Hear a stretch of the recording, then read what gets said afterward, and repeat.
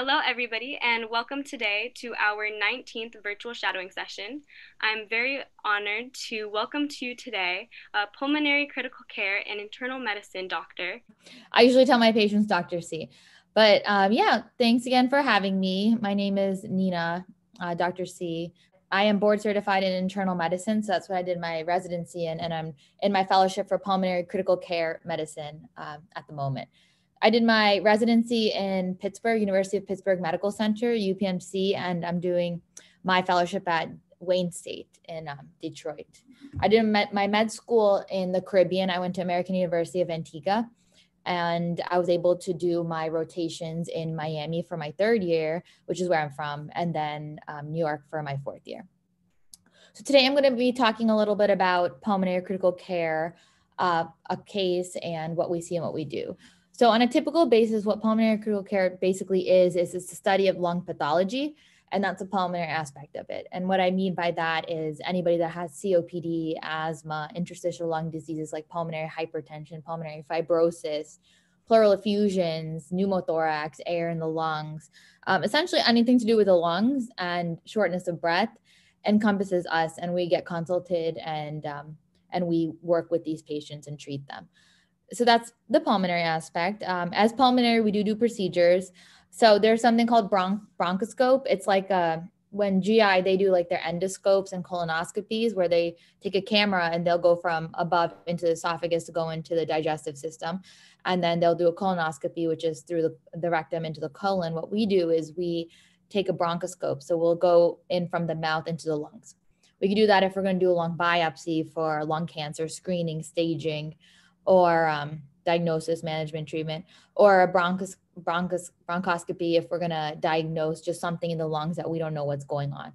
For example, if someone comes in with shortness of breath and we get a CAT scan and their CAT scan has ground glass opacities, or they're just like a bunch of white on top, white all over, and we don't know what it is, then and they're immunocompromised, meaning they have some type of disease like cancer or something that's putting their immune system to not work properly, we will do a bronchoscopy. Other procedures we do as pulmonary would be thoracentesis, when we'll go in with the needle and just drain the fluid when somebody has fluid buildup in their lungs. So that's for the pulmonary aspect. Then what I love about my field is not only the pulmonary, but also the critical care aspect.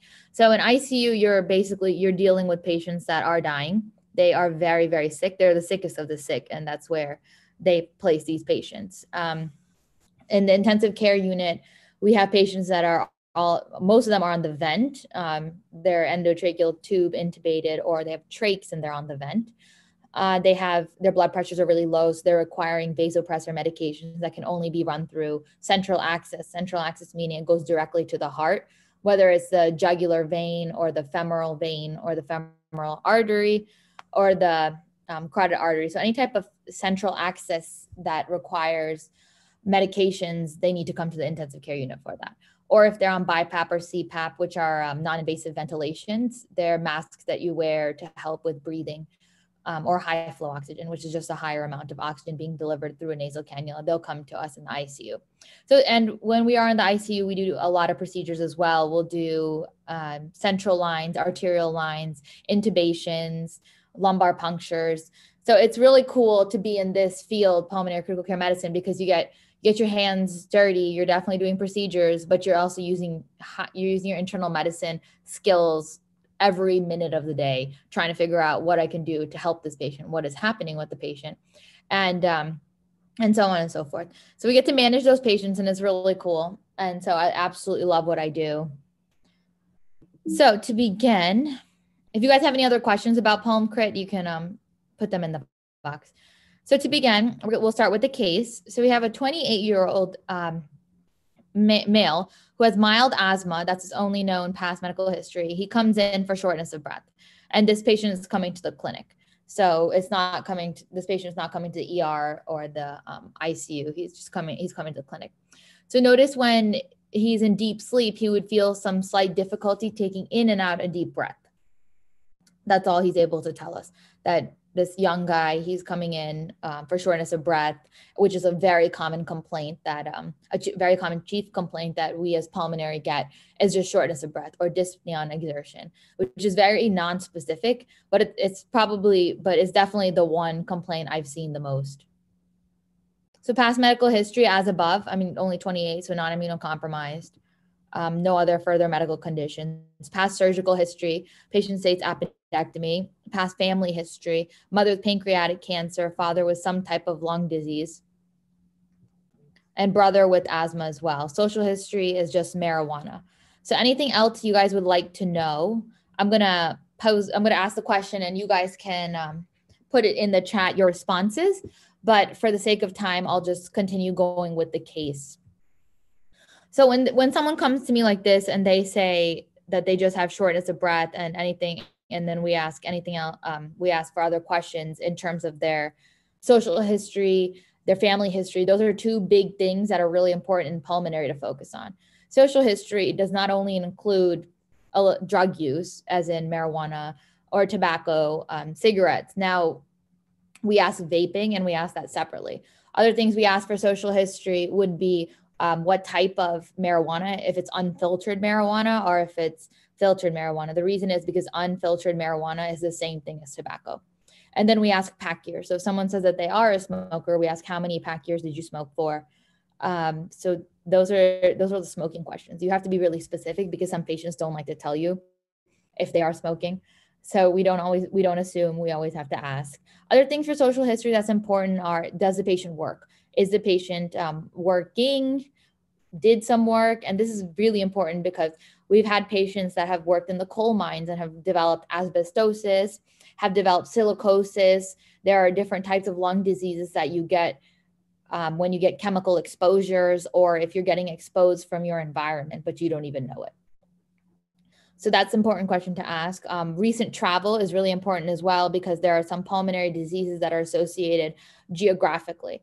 For example, in the Southwest, there's coccidioides, and then the Northeast, there's blastomycosis and histoplasmosis. So there's certain type of endemic pulmonary infections that are just in the air geographically.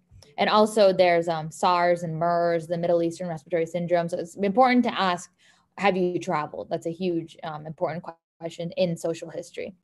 Also, social history, it's important to know if they have any pets. That's actually really big because sometimes pets can cause hypersensitivity pneumonitis or some type of allergy that the patient has no idea that they even are allergic to pets, especially in patients with asthma. We do ask, do you have any pets or are you around any pets? We have had patients that have been allergic to their pet, know they're allergic to their pet, but refuse to give up their pet. So in cases like that, we have to desensitize them. So we'll be giving them little exposures of, like let's say it's a dog, then we'll just be giving them antigens, but it will be very monitored. So they'll get small doses and they'll have increasing doses in a very monitored setting with backup there with epinephrine needed if they go into shock or if they get allergic reaction. Other medications, there's also other medications now that we can give them if they do have allergies to pets, but they don't want to part with their pets, like anti-IgE Xolair that's on the market, omalizumab. So those are big, important social history questions. And for family history, that's actually a really big one as well in the pulmonary field, the pulmonary realm. It's really important because there's some types of syndromes that are associated with familial inheritance, including alpha-1 antitrypsin disease. And this is a disorder where a patient has COPD and liver cirrhosis. And it has to do with the alpha-1 gene. And this is inherited through the X chromosome. So it could be inherited father and then grandfather. And that's why you'll try to ask, does your aunt, uncle, father, grandparents have any type of lung disease? Also, lung cancers can be heritable as well. You're at a higher risk if you have family cancer, first generation with lung cancer. So we do kind of hone in on these questions. Also, interstitial lung diseases with pulmonary fibrosis, that's common in hereditary as well. And different types of autoimmune disorders, like if somebody has scleroderma or lupus, that can be hereditary. That's highly hereditary, and it's important to know. So if this patient came to me and asked me, those are the questions that I would run through with him and specifically like to know more about. So when you have a patient that has asthma, you ask them, another thing that I would ask for just this asthma is when were you diagnosed with asthma? And is it really asthma? Because that's really important. We've had patients come in with telling us they have COPD, but they have no diagnosis of COPD. Somebody just randomly decided to think that because they smoke, they have COPD, which is not true. Actually, only 10% of smokers do get COPD. It's highly misdiagnosed. It's one of those that people in the hospital see, oh, they smoke, they must have COPD, which for me is one of my biggest pet peeves, because when it comes to billing and everything, you can't, like, insurance hates it when they're labeled as COPD, but they're really asthma. So yeah, so for the asthma, I would ask, how is your asthma, or when were you diagnosed with asthma? And usually if the child is young, or if the patient is young, then they're more than likely diagnosed at a younger age. And this is important to know also, because there's two different types of asthma now we are learning, and they're mediated by different types of cells. There's Th1 type asthma and Th2 type asthma. Th1 is more allergic asthma, and that's the one that you'll see more associated with allergies, skin rashes, eczema, and that's usually those usually occur at a younger age because they're just so sensitive and prone to allergies. So that's why. So I would ask this patient, when are you diagnosed with asthma? How are you diagnosed with asthma? That's another big thing too. When you diagnose a patient for asthma or COPD or any type of lung disease, one of the things that you would like to do is you like to check out their lung volumes. And the way you check out their lung volumes is a function test, a PFT, which is inclusive of a spirometry and lung volumes. So that's a pulmonary function test. And that's what we're going to go through right now. So this is a pulmonary function test. And basically what a pulmonary function test is measuring is your lung volumes. So as you all are watching me here, and we are sitting here breathing, as I'm talking and breathing, what this is called is this is a tidal volume. So this is our tidal volume here, where we're just breathing in and breathing out, breathing in and breathing out. That's your normal baseline tidal volume. Tidal breathing is what we call it. So that's what we measure. We measure how much air is coming into your lungs and how much are you expelling as you're just sitting there doing nothing. Then if I was to tell you to breathe out, to take in, or sorry, not breathe out, take in as much as you can, so if you're just breathing in, and then I tell you to take in as much as you can, inspire into your lungs, take in a deep breath as much as you can on top of your normal breathing, that's what we call IRV, or inspiratory reserve volume. So you're just breathing normally as we're talking. I say, take in a deep breath, take in a deep breath. So that's inspiratory reserve volume. And that's what we measure to see if you have a problem in trying to take in a deep breath. Because let's say I take in a deep breath and I can only do 200 cc's, but then you take in a deep breath and you can do 400. Then there's a problem with getting air in. And so these lung volumes kind of help us see that. So that's inspiratory reserve volume, that's tidal volume. Then if I tell you the same thing, you're just breathing normally, then I tell you to exhale as much as you can. That's your expiratory reserve volume. And that's how much, then we would see, are you having difficulties expelling air, problems with exhalation? So that would be your expiratory reserve volume. Then after I tell you to exhale as much as you can, whatever is left in your lungs is called residual volume. So we measured that too. So you're just breathing in. I tell you to inhale as much as you can. Let's say you get 200 cc's, 250 cc's, that would be, to 250 cc's. And for your age and your body type and your height, you should be at 500. And that's a big discrepancy. So we have our numbers that you need to be at, and then what you will be at. And then, okay, so that's the inspiratory. Then you're breathing in. I tell you to exhale as much as you can. And that's your expiratory reserve volume. And on top of your expiratory reserve volume, meaning you exhale as much as you can, whatever is left in your lungs is your residual volume here. And that's whatever is left in your lungs. Then your functional residual capacity is just your, whatever you're breathing in. I tell you to exhale as much as you can, and whatever is left in your lungs. So your expiratory reserve volume plus your residual volume is your functional residual capacity. So all of these actually have meaning and importance to diagnose what is going on in the lungs. So going back to this page. So this is important because if you have COPD, chronic obstructive pulmonary disease, the problem with that is you're not able to exhale. You have chronic obstruction. So you have something obstructing your lungs from opening up. So you have a problem with exhaling. Inhaling, you're fine. So I would expect the inspiratory reserve volume on this patient to be fine. But then I would expect the ERV and the residual volume to be a problem because they cannot exhale. So if you cannot exhale, then you're going to have a higher amount of volume in your lungs because you're having difficulty exhaling. And what's happening in these patients are their airways are just collapsing on themselves. And that's what's causing all this air to just stay. And that's why we treat them with bronchodilators, because the inhalers help open the lungs to help exhale, to help all that trapped air leave the lungs. Essentially, that's the pathophysiology of COPD and asthma. So in asthma, this is the spirometry part. This whole thing right here is what we call PFT, pulmonary function test. Pulmonary function test consists of spirometry along with lung volumes. Spirometry, when I'm reading a PFT, we get these on patients, and the way that they're done is in this. It's done in a plethysmograph. I can never say that word, but it's done in this like this chamber that's made of glass, and then you put your mouth on this piece here, and that's when you're just breathing. They'll tell you, the respiratory therapists usually do this. They'll tell you breathe in normally, breathe out, breathe in, breathe out, breathe in, breathe in, breathe in, breathe in, and that's calculated here. It processed through here, and then that's calculated. And then they tell you to breathe normally, and then they'll tell you to breathe out, breathe out, breathe out, breathe out. We've had patients pass out when doing this, especially if they have just such bad lungs and they aren't able to do it.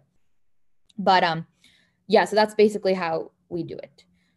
So when looking at a PFT, the first thing that we look at is the ratio, which is your forced expiratory volume in 1 second over your forced vital capacity.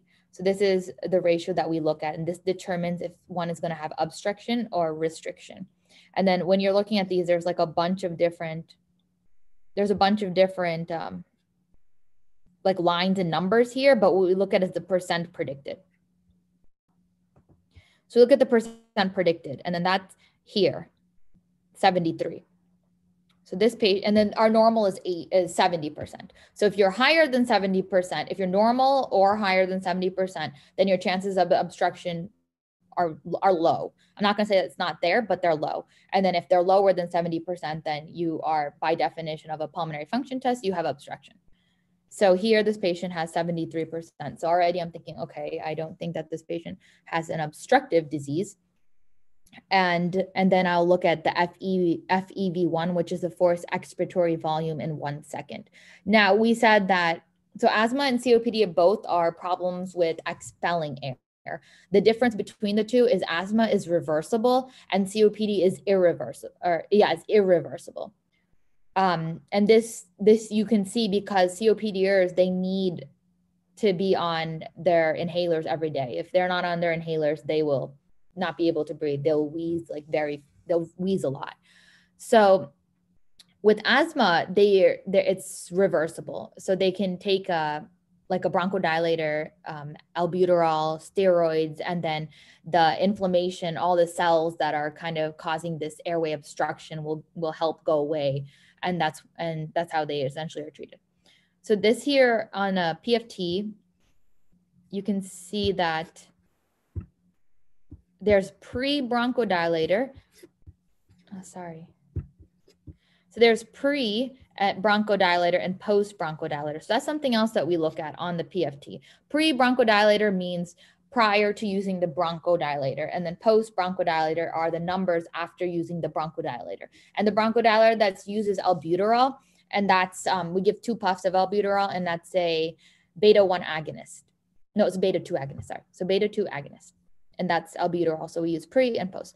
So you're looking at so I'm looking here at the ratio, and I'm like, okay, this patient is 73%. So then I go to the FEV1.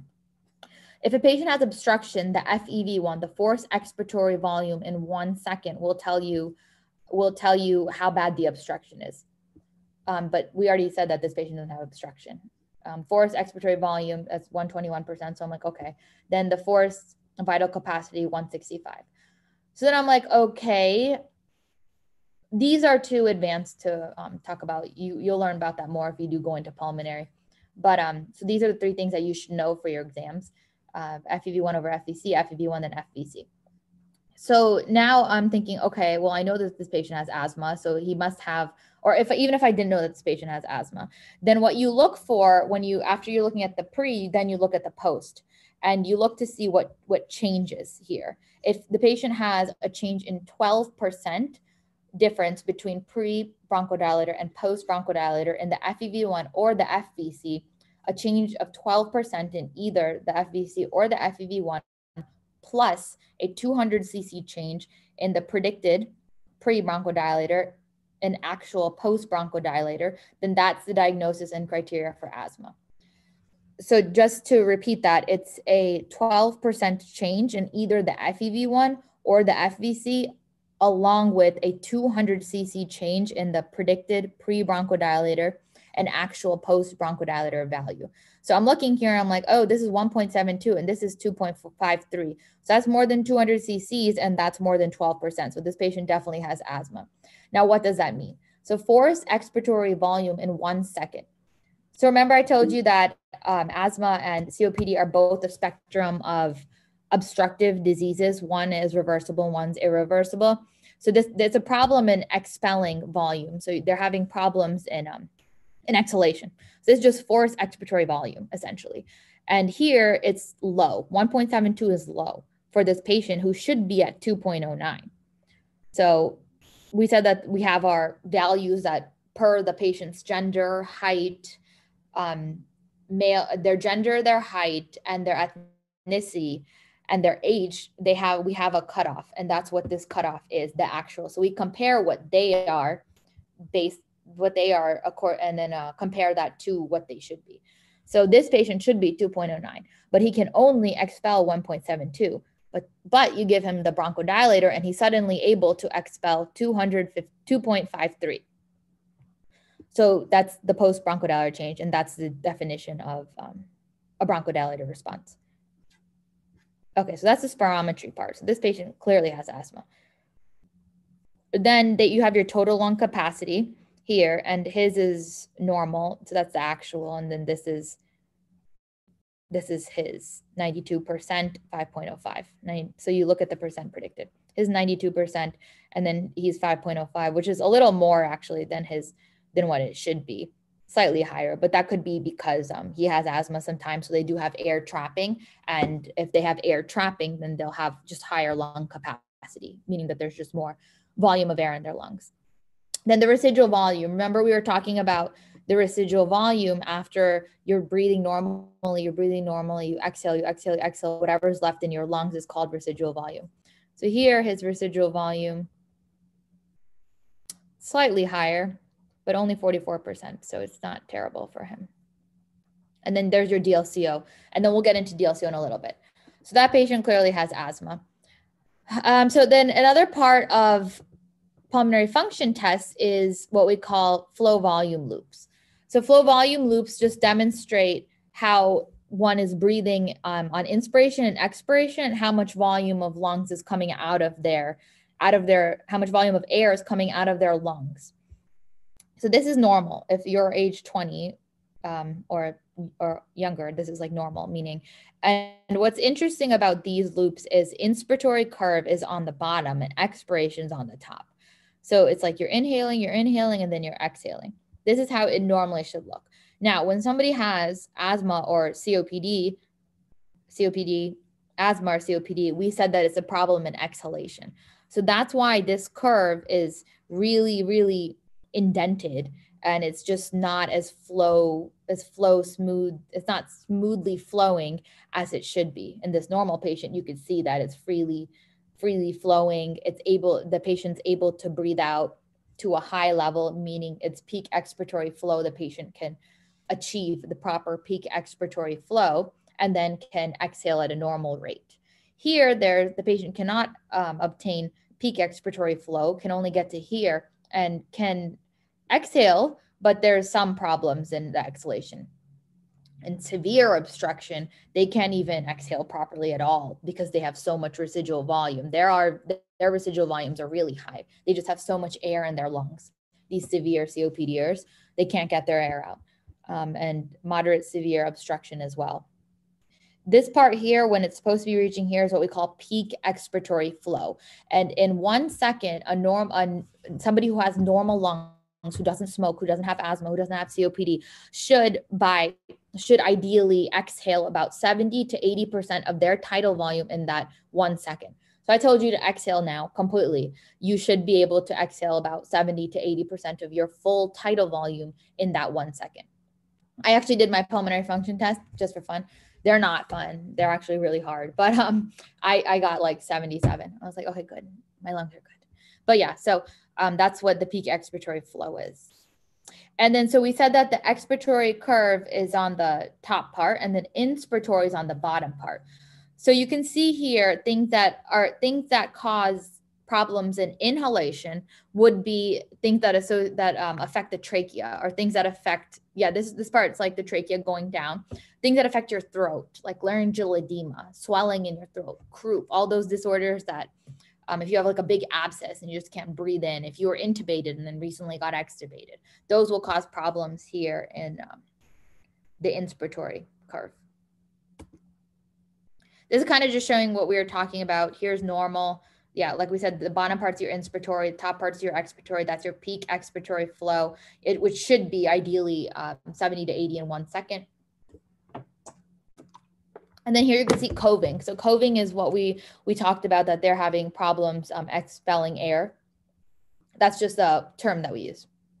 When you have a restriction, like let's say somebody has a restrictive lung disease, like they have pulmonary fibrosis, or they have just something not allowing the lungs to expand. That's what we would call restriction. And so in that case, because the lungs cannot expand, their lung volumes are going to be low. And their inspiratory is affected a lot more than their expiratory. But their lung volume should be here because it's a flow volume loop, but it's not there, it's going to be here. It's going to be smaller lung volumes, and it's going to affect inspiratory more because they just can't take in that deep breath because they're restricted. So that's how you can kind of tell the difference between restriction and obstruction on a flow volume loop curve.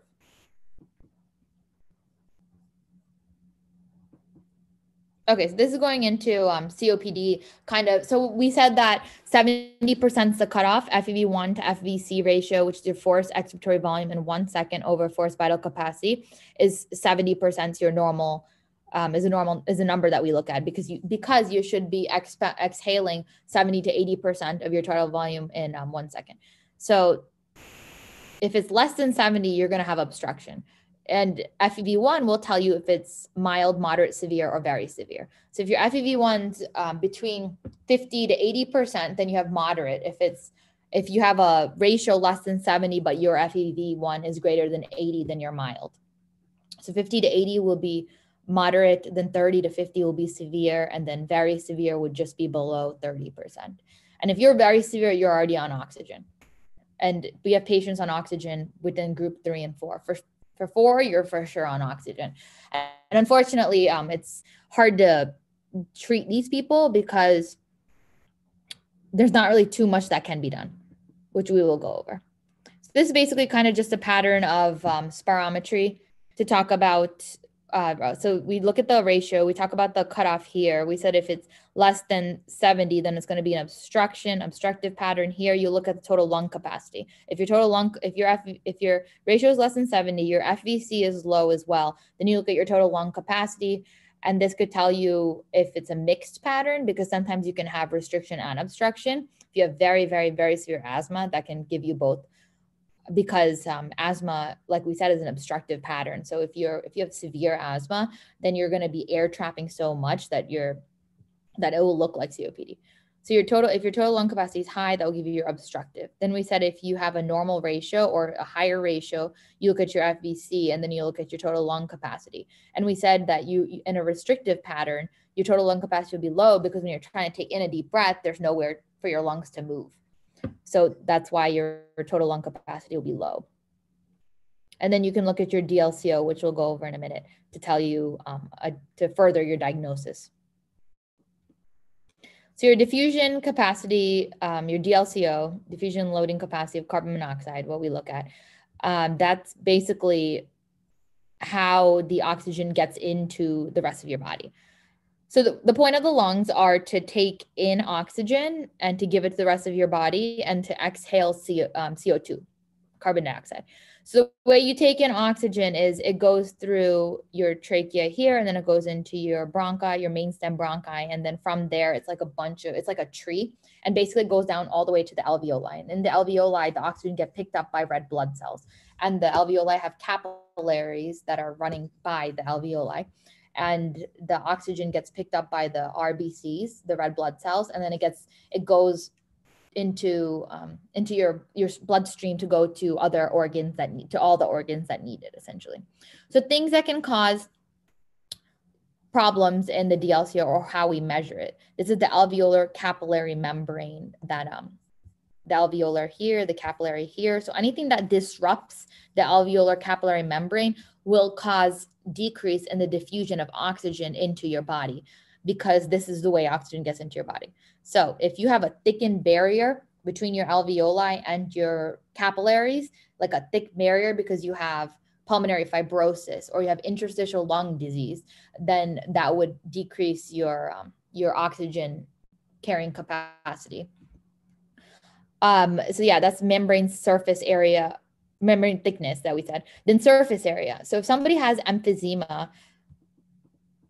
I have a picture. Yeah. So if somebody has emphysema here, then there's areas of their lungs that look like this. And you can see here that all this looks like is just straight black.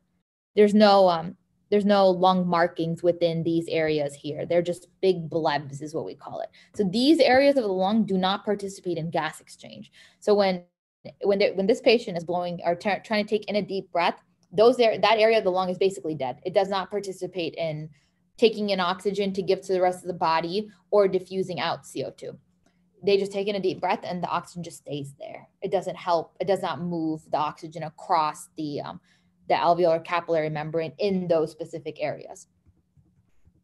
So membrane surface area is something else that can decrease your diffusion capacity. Membrane thickness, like we said, interstitial lung disease. Other things that can cause membrane surface area to be decreased if someone had a lobectomy. We have a lot of patients that if they have lung cancer in one certain area, we just take out that lobe of the lung, or if they only have one lung. Pulmonary hypertension can do this too. Anemia, because if you have a decrease in your RBCs, then what's going to carry the oxygen to the rest of your body? So anemia could affect that as well. So asthma, we said, is a long-term inflammatory disease of the airways.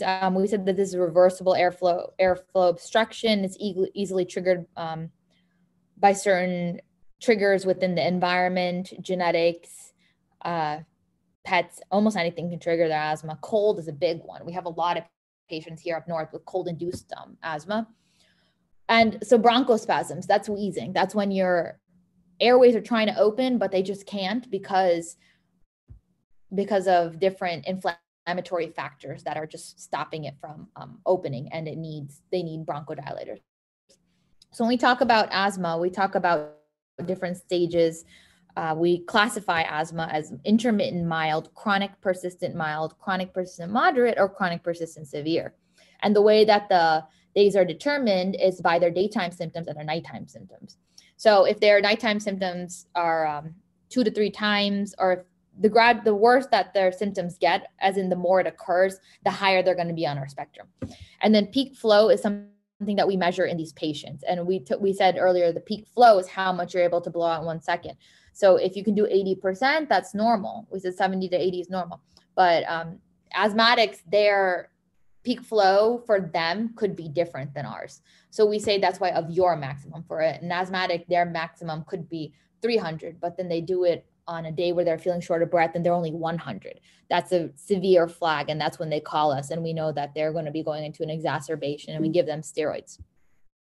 This is how you treat. So there's different, we call it step up therapy, step 1, step 2, step 3, step 4. And this is determined once again by this chart here. So if my patient tells me that they're having symptoms about 5 times a week, and they're having to wake up about like once every week because of shortness of breath, then I'll up their therapy. So we usually start out with a short acting beta agonist, which is albuterol. And then we'll go up to a low dose inhaled corticosteroid.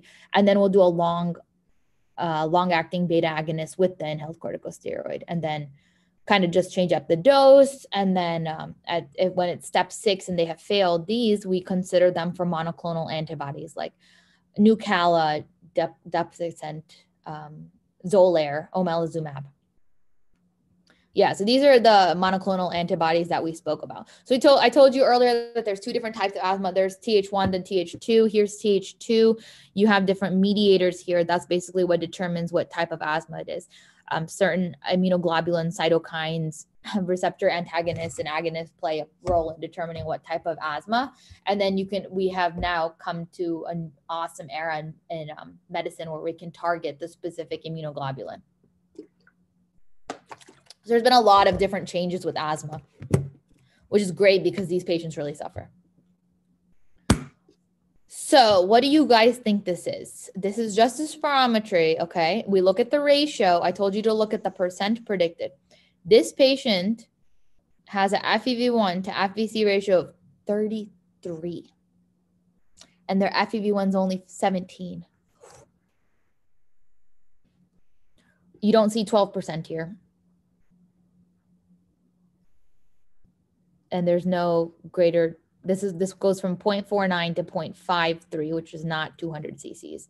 And this goes 1.94 to 2.11. So, I mean, even if this was to meet the 200 cc cutoff, this is not 12%. So this does not meet asthma criteria.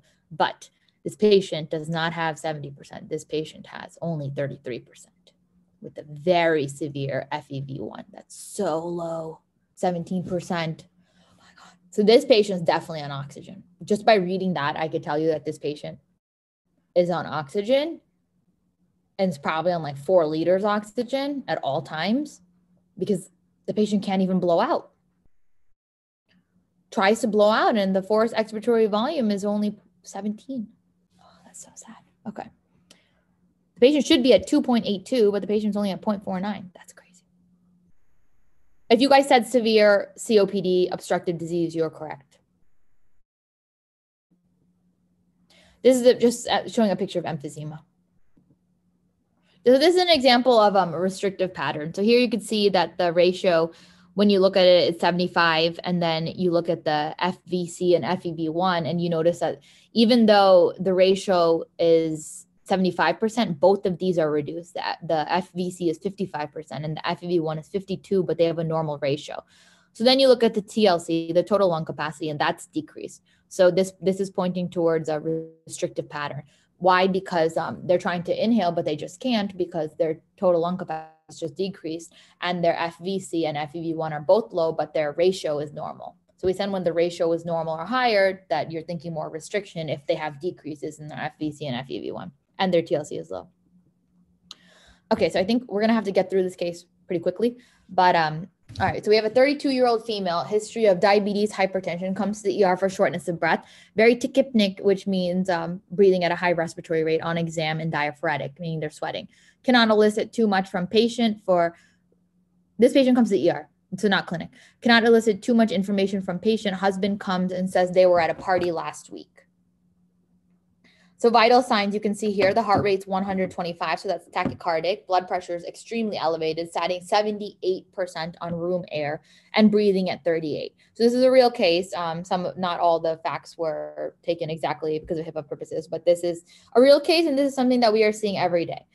So just to move it up, what else you want to order? Differentials. This is the chest x-ray. So the first thing that we order is a chest x-ray.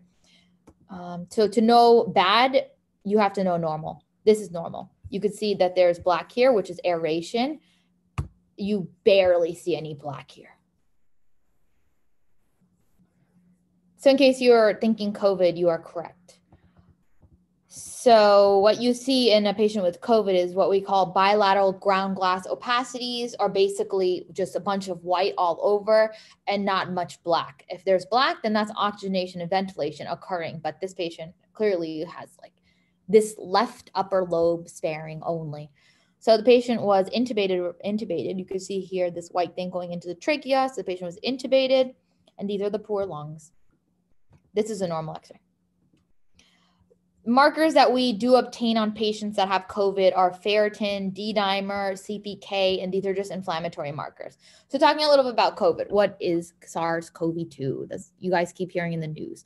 So this is a virus, and this is obtained, or you can get this virus through cough or sneezing droplets. It can go from the eyes, it can go into the nose, or it can go into the mouth. The virus enters the body primarily through the nose, but it can also get in, like we said, through the mouth and the eyes. And the reason why 6 feet is because coughing or talking even can release the particles if one is not wearing masks, or if both people are not wearing masks.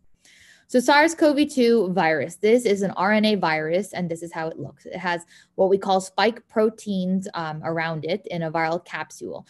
And we, on our bodies, especially our lungs and our heart, we have what we call ACE2 receptors. These receptors bind the spike protein of the SARS-CoV-2 virus. When that happens, the virus enters the cell body and it releases its RNA.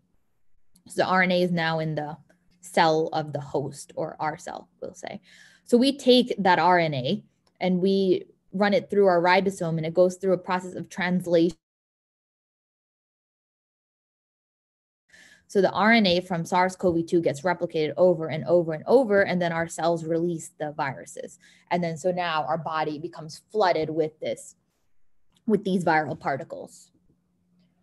So like we said, this is a picture of the lung. So this is the trachea, and then you have your right mainstem bronchus and your left mainstem bronchus, and then you have your bronchioles, your smaller airways, and then your even smaller airways that go all the way down to the alveoli. So when I tell my patients about their lung diseases or how the lungs are, I say it's like a tree. So you have your big airways and your smaller airways, and then the leaves are like gas bubbles or alveoli. So alveoli are filled with type 1 and type 2 alveolar cells. These are the cells that make the alveoli. And type 2 alveolar cell is very important because that creates surfactant. And surfactant is needed to keep the lungs moving. It's needed to keep the lungs opening and closing, because if the lungs don't have the surfactant, they're stiff. They don't move. They need the surfactant to help move. So this is a COVID-19 lung, and so basically what happens is we said that the virus comes into the body because someone gets it from breathing, and then the cells uptake the viral particle, the RNA is released, the body replicates it, and then releases new particles. The particles go into the lungs. What happens when it goes into the lungs? You get macrophages that try to come and kill it, because that's just a normal body defense. And then once the macrophages are out, the body is like, oh, this is crazy, we need to help. So then the body gets its own activation of its immune system by releasing cytokines, IL-6, TNF-alpha, IL-1, all these new ones that interferon that are being studied today. And then all of these attack the type 2 alveolar cells. And we said that the type 2 alveolar cells are necessary to produce surfactant, otherwise the lungs stay stiff. So then they keep destroying the poor little type 2 alveolar cells, and they can't produce the surfactant anymore. So you basically get a severe loss of anti-inflammatory lung protectant surfactant, and you need that surfactant. So this is a healthy lung, like we spoke about, kind of like the DLCO that we spoke about, the RBCs uptaking the oxygen. But yeah, basically this gets the alveoli here, you can see it's getting destroyed. The surfactant is not there anymore, and all these cytokines are coming in and just destroying the poor little alveoli. Because there's no surfactant for the lungs to open and close, it gets filled with all this weird stuff like fluid and protein-rich fluid and cells and debris. And then essentially we get this. All these little alveoli just filled with stuff, what we call ground glass opacity. So that's essentially what happens with COVID, and that's why it's scary, and that's why it's bad, and that's why you should all wear masks and social distance and wash your hands. Stay away from immunocompromised people. Okay, so basically SARS-CoV-2, COVID-19 affects almost every single system in the body. Neurologic wise, it causes headaches, dizziness, and you guys can see the list here. It causes all sorts of neurologic problems. It causes kidney injury. It causes liver injury. It causes GI upset, and it causes clots. It causes clots in the veins. It causes clots in the lungs, in the head, like strokes. And then it causes a lot of problems to the heart too, which is what they're finding out now a lot as well. heart failure, cardiomyopathies, arrhythmias. And that's because the heart also has a lot of ACE2 receptors. And that's what SARS-CoV-2 needs to get uptaken, is the receptor. Besides the lungs, the heart has the most, second to the lungs. So endocrine, it also gives hyperglycemia and DKA, and then a lot of derm disorders now we're learning. So labs, these are normal labs that we order. If a patient were to come to me in the ICU, these are like what I would order, and they all have like a certain meaning. All right, guys. So I hope you guys enjoyed this talk. A journey of 1,000 miles begins with a single step. I love this quote because med school is not easy. Undergrad is not easy, but you guys are all here, and we as in like America really needs you guys as doctors in the future. The state of healthcare and just medicine in general is going to need a lot of help in terms of being doctors. So I'm glad that you guys are all pursuing what you're pursuing, and keep doing it, keep going for it. You guys can find me on Instagram at Neenzy. I have a website. Soon I will have a YouTube to explain more pulmonary stuff. And that's my email address if you want it, I guess. So it was good talking to you. I think we have about like 10 minutes for questions. So if you want to bring them up. Okay, we can start. What is your daily life as like a pulmonary critical care? Yeah, that's a great question. So it really depends on what rotation I'm on. If I'm doing pulmonary, if I'm doing crit, because you can't do them both at the same time. When you're in critical care, it's 12 hours in the ICU every day for 5 days, Monday through Friday, unless you're on call, then you'll have 7 days straight. But Monday through Friday, it will be 12-hour shifts, all 5 days. And then that's when I'm in the ICU. So I'll just be dealing with like a lot of sick people. I'll be doing procedures. I'll be trying to figure out what I can do to help them. We've been getting a lot of COVID. So, I mean, it's a lot of taking care of the vent and getting them whatever's approved by FDA tomorrow, today. It changes by day. So we basically just trying to make sure that they're oxygenating and they're ventilating if they're on the vent and they have COVID.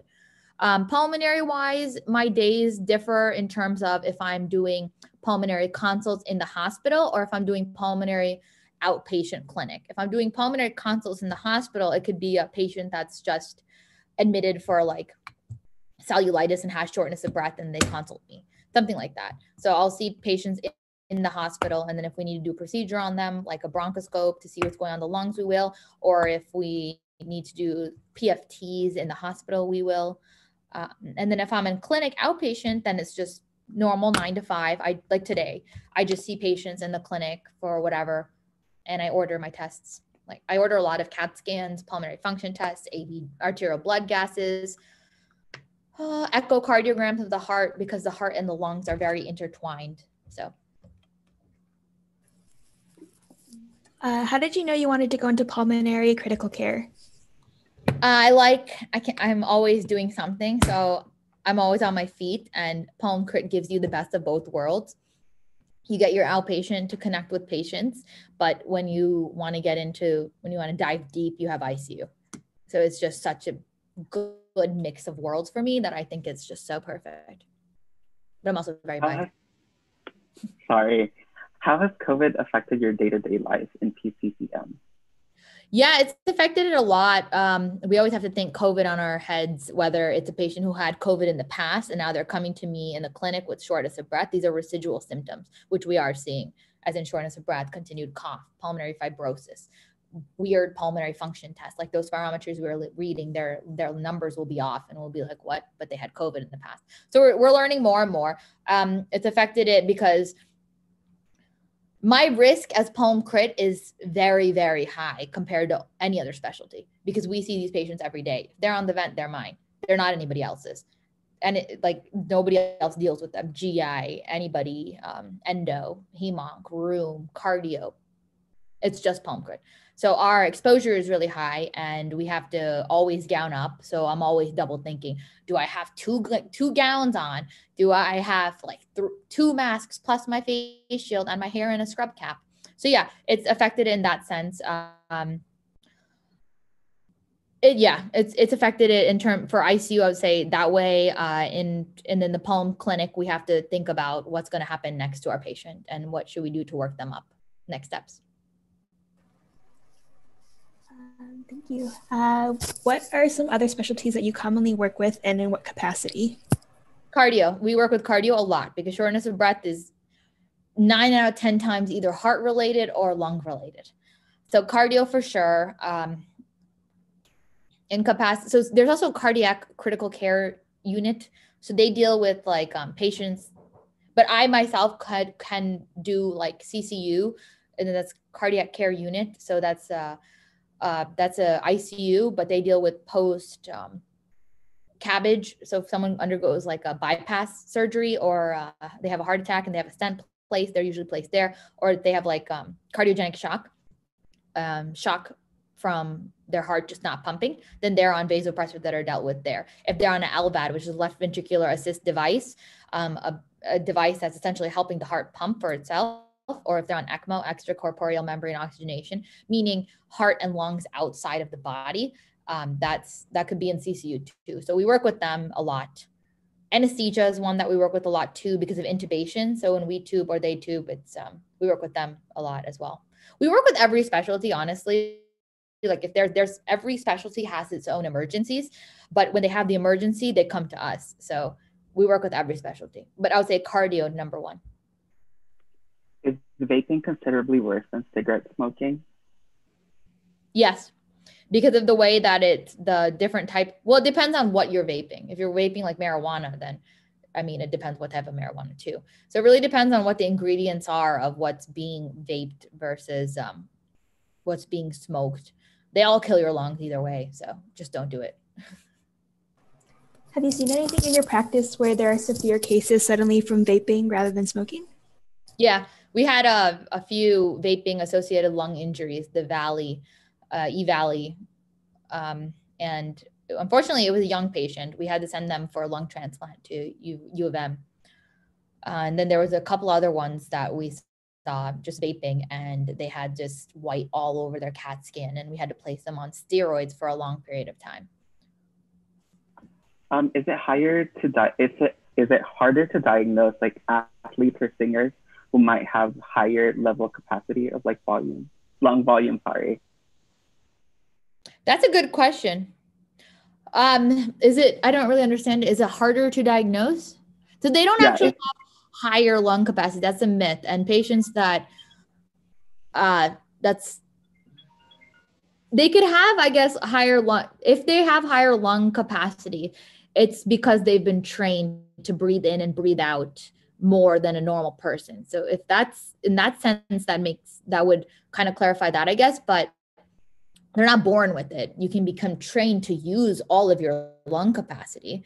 I mean, if I give you exercises now to scream and bellow, then you will. And that's essentially what we actually do in pulmonary rehab for patients with COPD, and they have poor expiratory volumes and their lung capacities aren't great. A lot of similar exercises are what we do for our patients in pulmonary rehab.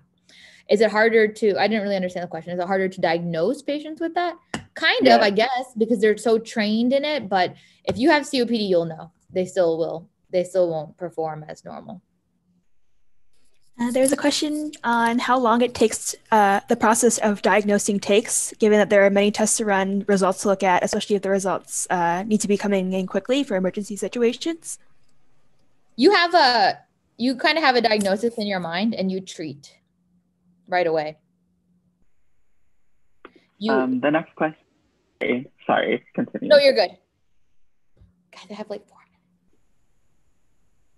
minutes. What can you do, or what would you do if someone lies about their smoking history? That happens all the time. All the time.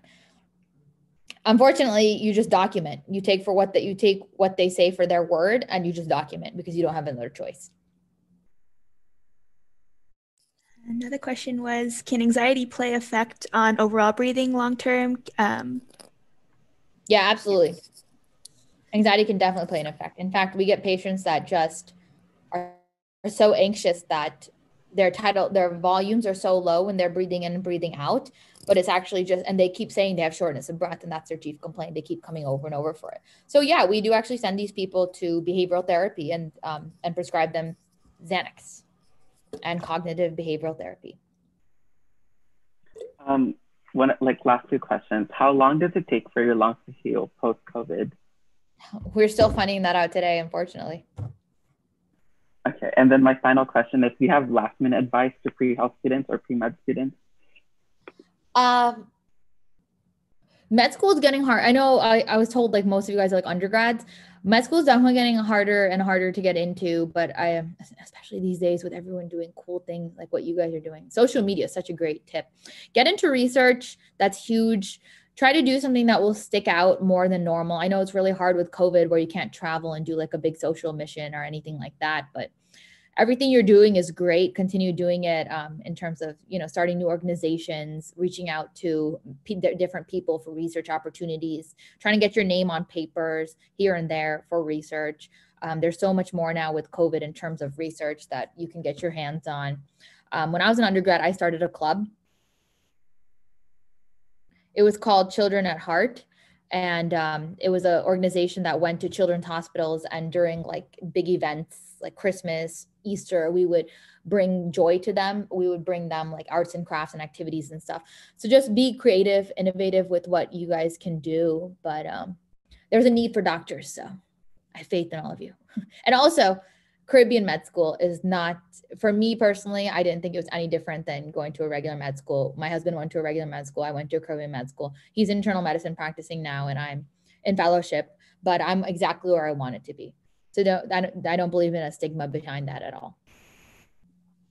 Great. Thank you so much for joining us today. It was such a pleasure to get to learn more about your journey and your specialty. For all of my students joining us today, thank you all for coming. Don't forget to comment and rate the talk on our website. You can find it under the speaker profile when you are about to take the quiz. Please, thanks, guys. Thank you. Have a great day. Thank you too. Please help us raise money. We are a free program for students, for all of you guys to come and get your shadowing hours. We don't want this money to come from your guys' pockets. We really want to try to raise this money. And so this is a community effort. Please pull out your phone and scan this barcode on the screen right now. I'll leave it up for about 30 seconds. And this is just so that we can keep virtual shadowing free for everybody. We recently had a large influx of students due to both social media and schools promoting us. And so we do have to upgrade our platforms.